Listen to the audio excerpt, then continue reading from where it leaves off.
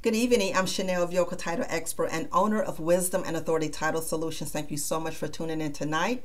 Tonight, I will be talking about the differences between Manufacturer Certificate of Origins, or MCO for short, and Certificate of Titles. I want to say that both are different, so I will highlight each one individually, and I will share how they both impact the auto title process. So first of all, this document here is a Manufacturer Certificate of Origin, or MCO for short. This is the standard color. It's a brown cream. So again, this is pretty much standard across the board in terms of how MCOs look. An MCO is essentially a birth certificate for a brand new vehicle. Okay, brand new vehicles receive this type of document. They are legal documents and they come from the manufacturer.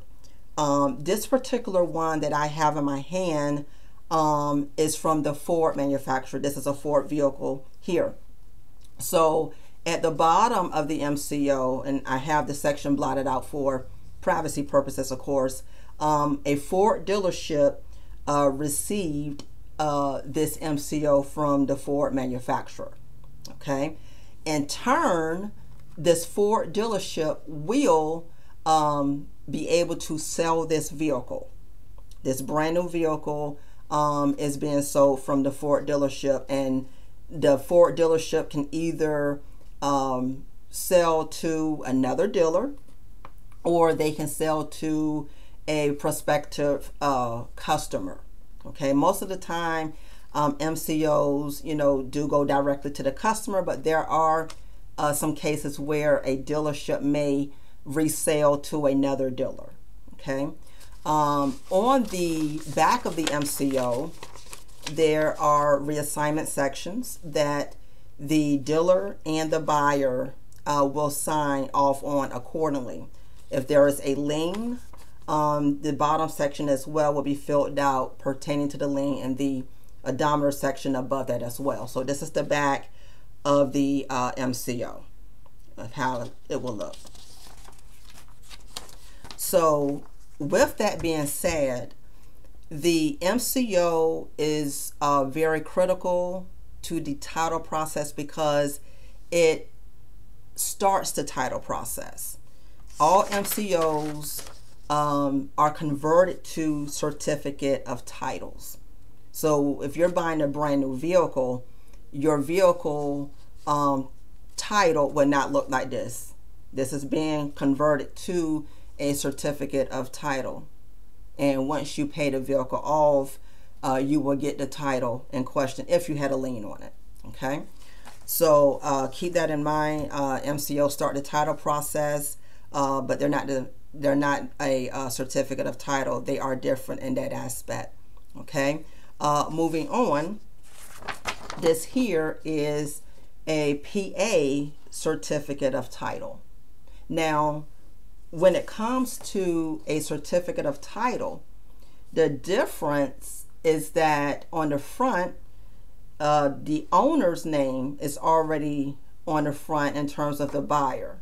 Okay, whoever would have had that, versus the MCO at the bottom, it goes directly to the dealership.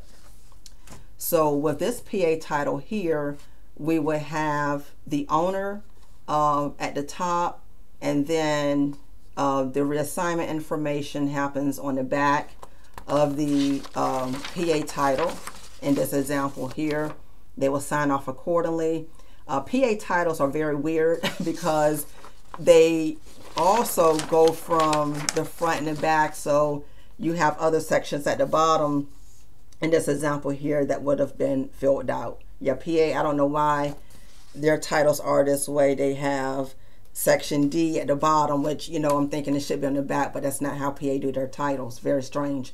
But on the back of the title, again, the buyer and the dealer reassign off on the title accordingly. If there is a lien, in this case of PA, the lien will be recorded on the front of the title. All right, very important. So the certificate of title, in terms of the process, actually starts the title trail once the MCO is transferred over into a certificate of title. The title trail essentially starts. A title is reproduced based on that state in which the MCO would have been submitted to. So let's just say, as an example, if this MCO was submitted to PA, then you would have had a PA certificate of title to get started regarding the title trail. Now, if someone decides to retitle this vehicle and they go to another state, then you would take this PA certificate of title. Let's say you're going to West Virginia. You would take this PA certificate of title and transfer it to the state of West Virginia, and in turn you would get a West Virginia certificate of title. So the MCO starts the title process, but the certificate of title continues the title process in ways of the title trail. It continues to go on and on and on until that vehicle is taken out of commission. Okay. One of the things I want to share pertaining to MCOs is that if you do not take your certificate of origin to the DMV, this will impact the title record. A title record will not be created 9 times out of 10 if there's no MCO. Sometimes DMV may have to generate a VIN if there is no type of record at all for that vehicle. If there is never an MCO out there, they may have to go to that type of recourse. But if you do not submit that MCO so that a title can be generated, then nothing is going to happen regarding a title record being established. A lot of times I've seen folks that may have bought a trailer, because trailers also get MCOs. So if you go to Lowe's and you get a trailer, you would get an MCO like this as well. So some people may not think that trailers don't need to be titled. Now, depending on your state, that might be the case. But if you were given an MCO for that trailer, you want to get it titled. If you choose not to do that, then the title record will be impacted. Okay. So I hope this information was very valuable to you tonight pertaining to MCOs and certificate of titles and how they can impact the auto title process.